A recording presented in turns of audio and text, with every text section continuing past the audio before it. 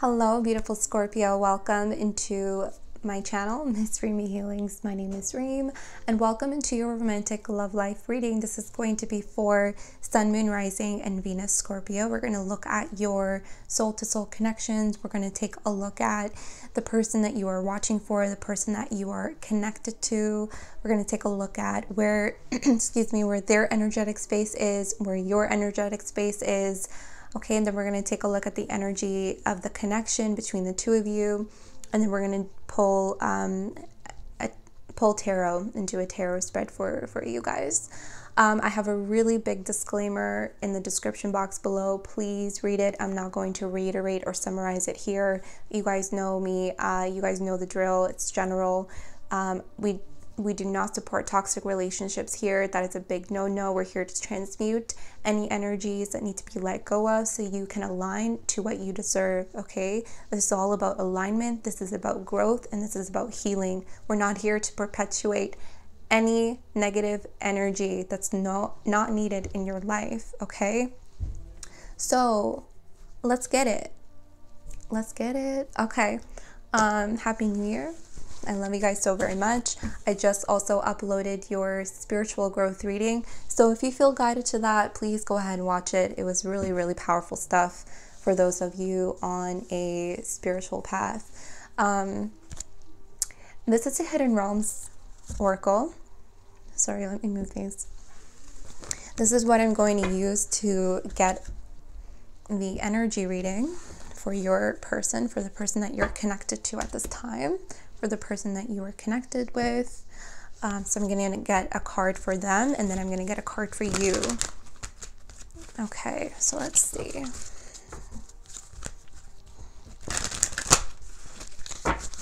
Oops, I have the cards upside down. All right, beautiful, beautiful Scorpio, Sun, Moon, Rising, and Venus. Archangel Michael, ancestors known and unknown, great-grandmother Nyla, angels of the Most High. Thank you for your guidance. Thank you for your protection. What messages do you have for Scorpio and their soul-to-soul connection romantically?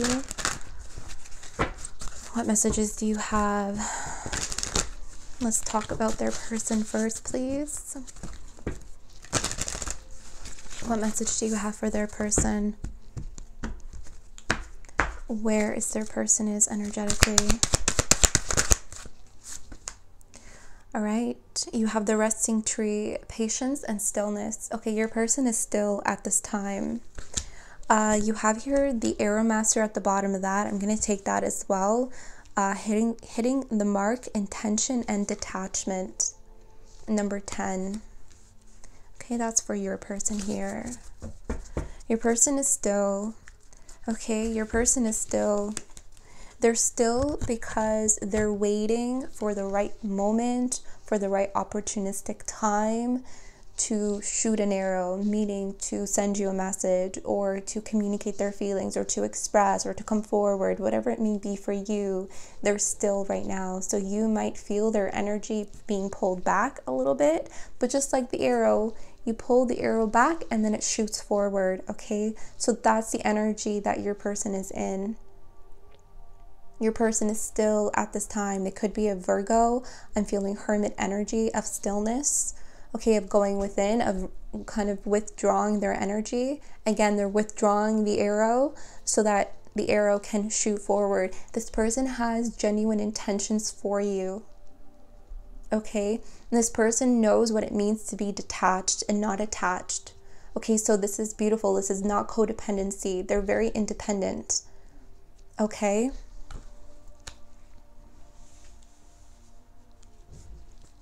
It's like they have their eye on you. Okay, they have their eye on you.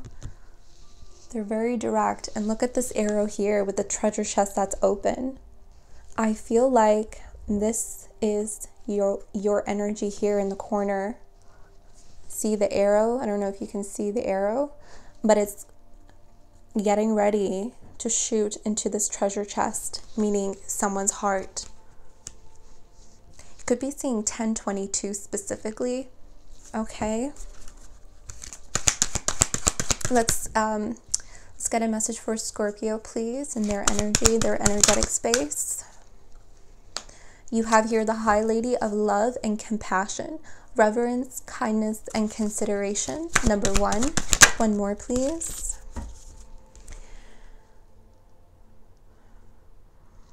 Sorry, you have here the Eyes of Beauty. Number 25. Positive expectations and clarity. I feel like you are in this energy of receptivity, or that's your guidance, okay?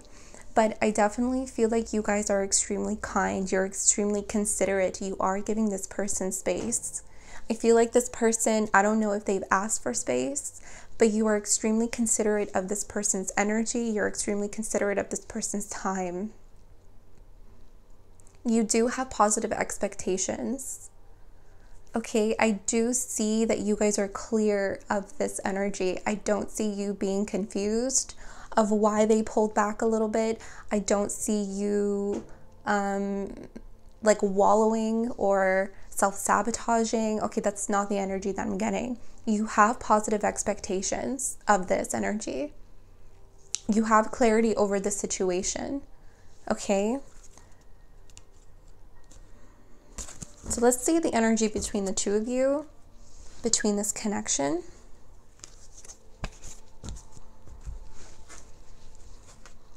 This is using the Wisdom Oracle.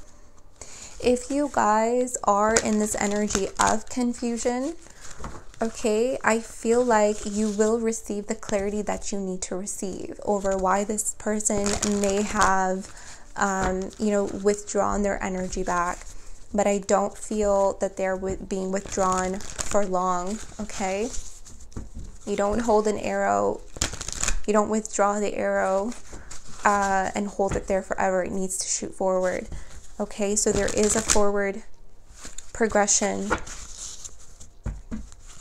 I feel like you guys intuitively know this. This feels extremely genuine. I love it. It's beautiful.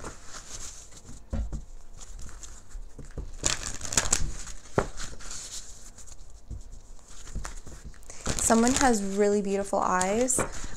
They may have told you that they love your eyes.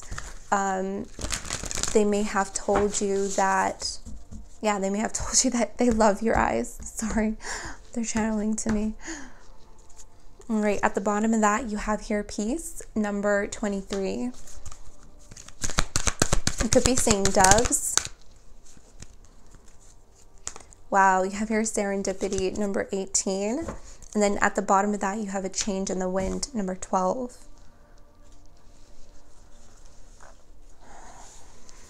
Let me hold up the cards, sorry. Well, they came out like this. This is really interesting because I feel like this is a progression. You see the egg?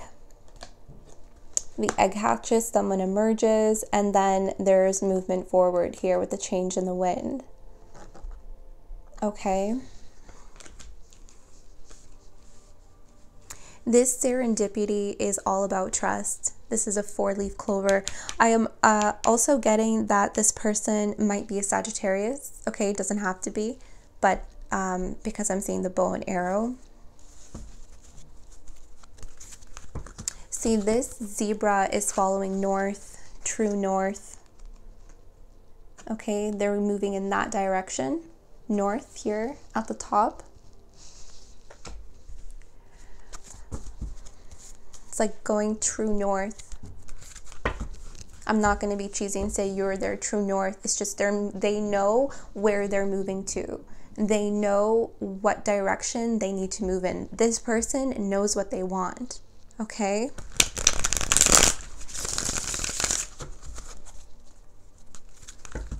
They know what they want. Serendipity is a very auspicious time. It's all about trust. It's about trusting the timing of everything. I feel like it's going to be really surprising. This is all about extreme luck, good fortune,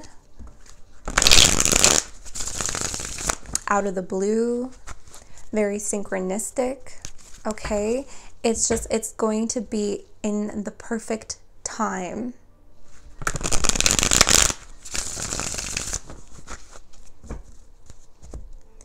And the dove here, representative of peace, is all about love. Seven of Pentacles is the overall energy. Yeah, I feel like let me tell you something about waiting. This is a word that gets very misconstrued in readings. We don't wait for anybody. No one. Okay? We don't wait. Okay? What this energy is that you are understanding of divine timing. You understand that everything happens in the right moment, in the right time. They're doing what they need to do. You're doing what you need to do. You're both focused independently on what you need to do, but you understand waiting, so to speak, of the right time. If you're waiting in a low vibrational sense of constantly focused on this other person, these two cards would not be here. This would be self-sabotage, this scarce consciousness energy of, oh my God, what's going on, what's going on, what's going on? Okay, but I don't feel like you're in this energy. You're holding yourself up and understanding your self-worth and saying, I know what this connection is. I trust in divine timing, serendipity. I trust it'll be ready when it's time.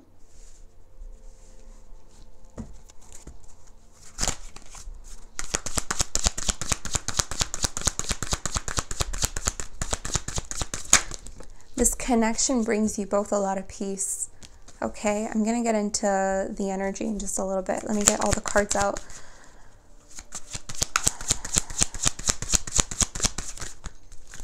They want me to do it in rows, so one second. Place that Nine of Cups underneath peace. Serendipity, you have the Three of Pentacles, which is divinity, which is you, them, the divine. You, them, the universe. Look at that. See? Two of Cups.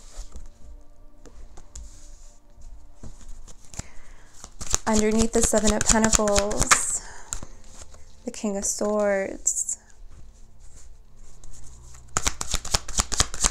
Underneath the Change in the Wind card, Ten of Cups. Let's finish off your row, the second row. Underneath peace, you have here Two of Wands. The Chariot, beautiful. Divine timing.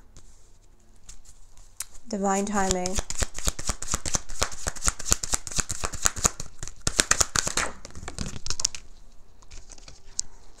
Six of Cups. Last card, King of Swords. Ace of Pentacles at the bottom of that. Beautiful. All right, let's go. With the Peace card and the Nine of Cups and the Two of Wands.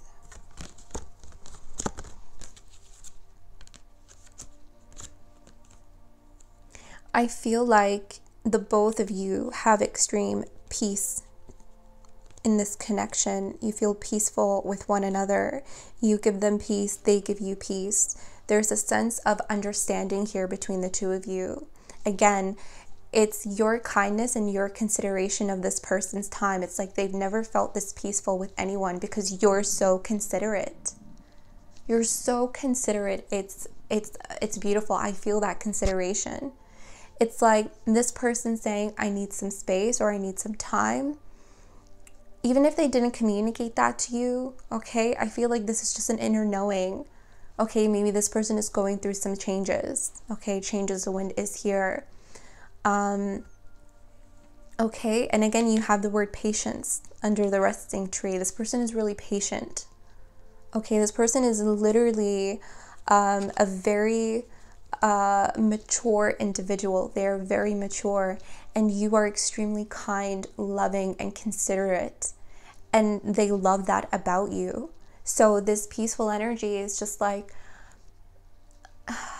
it's just like comfort. So comforting. So comforting. Okay. This is Spirit also saying that if you do feel a little bit anxious, okay, this is about going back to understanding timing, divine timing. There you will find peace in that. Okay, you guys know if someone is your person or if they're not. This is not someone treating you like garbage. Again, read my disclaimer below. Not that. I can't emphasize that enough. Okay, this is a genuine connection. This is so beautiful. 9 of Cups. It's just like this contentment. They really love to indulge in this peace energy with you. That's what I'm getting here. They're choosing peace. You're their peace. And they are your peace. That's what they're choosing here. They love this feeling with you.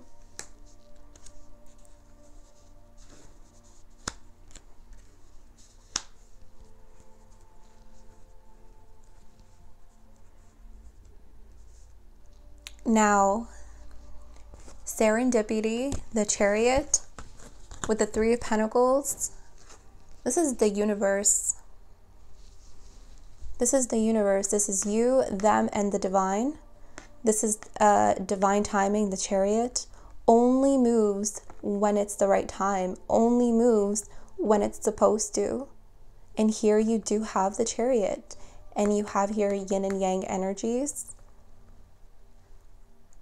The Chariot, to me, as a reader, as a channeler, always comes out for me when something is meant to move forward. This is meant to move forward, again, in divine timing. The Chariot also follows the North Star. There's a star on the Chariot, and here we already talked about a change in the wind, okay, following north. This is about this person and their intention. Again, their intention is really strong. They know exactly what they want. They know exactly where to move, okay? Both of your intentions for one another is very clear. I don't sense any sort of confusion in what way, shape, or form. Again, if you have some sort of confusion or clarity, perhaps this reading is that confirmation for you.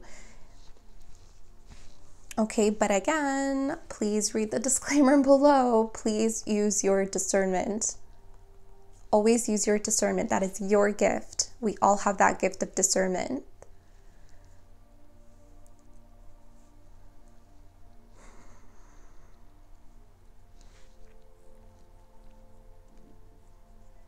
I'm also getting this energy with you that you haven't showed a lot of yourself to this person yet.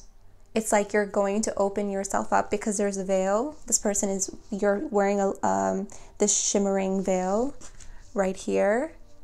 It's almost like you're not showcasing all of you. Okay, so I don't know for some of you if you haven't been intimate with them or not. It doesn't matter. Some of you may not have. But the point is that you're mysterious to them. There's something that's very enticing about you because you haven't opened up all the way. You haven't showed them every card, so to speak. Not in a devious way, but in a way of, I'm gonna see where this goes. Because I feel something here, but I'm gonna see where it goes. This is divine timing. It's gonna happen unexpectedly, beautifully, in the right time. Is it January? Maybe. Just because this reading is happening in January, for the month of January, energy is fluid, time is an illusion. This might happen later on, okay? You have to use your discernment, and every one of you are on different timelines, okay? And there's the other person's timeline as well in this reading that is to be taken into consideration. Now, with the Seven of Pentacles, the King of Swords, and the Six of Cups,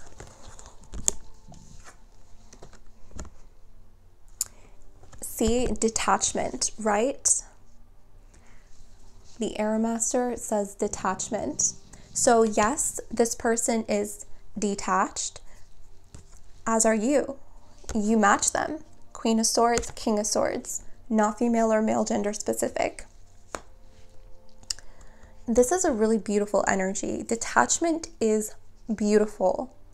This isn't like detaching emotionally. This isn't detaching because I feel this person feels for you and you feel for them. I feel like that is known. Okay, I feel like you know, intuitively you know because you heard it. It's just a knowing that you both have. Okay? This detachment is the understanding of I am not codependent. The understanding that you both are very independent individuals. The understanding that I am connected to everything, but I am not attached. You guys are connected. You guys aren't attached to one another. Okay, that's codependency. You guys are connected. That's what's so beautiful about this connection. And that's what makes it so powerful, is that you both have that understanding of connectedness. You guys just connect really well. You guys have this just like understanding with one another.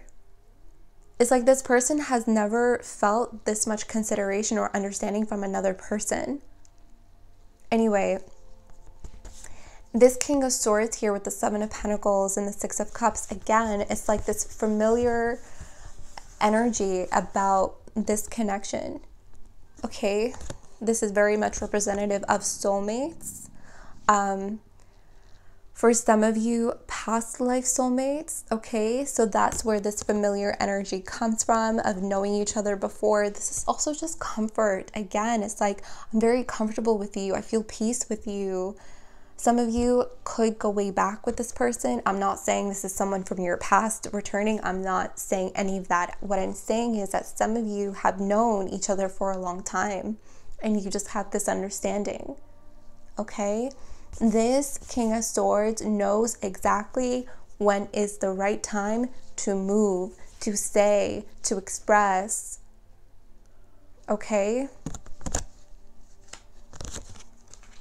They're very mature and they're very clear.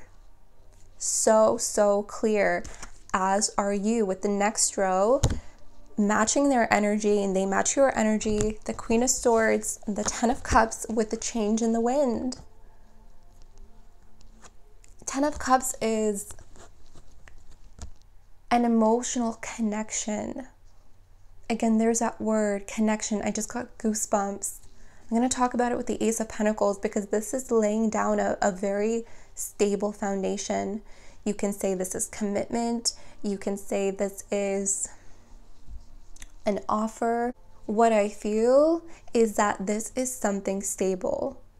This is something that you guys are going to cultivate and formulate together. Together.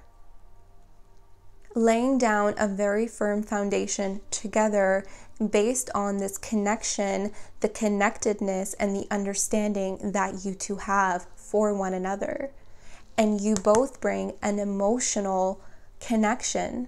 You both have an emotional connection. You both will have emotional bliss, emotional joy, emotional fulfillment with a stable foundation, with something tangible, with something that you can see in the reality, with something that you can build on. Okay, this is about building. This Ace of Pentacles is about building. Okay? Because that's what relationships are. They're work. It's about building. Okay? For some of you, yes, this is this person saying, do you want to do this together? Maybe they're going to be blunt in that regard, because I'm seeing here King and Queen of Swords. This person's going to be blunt.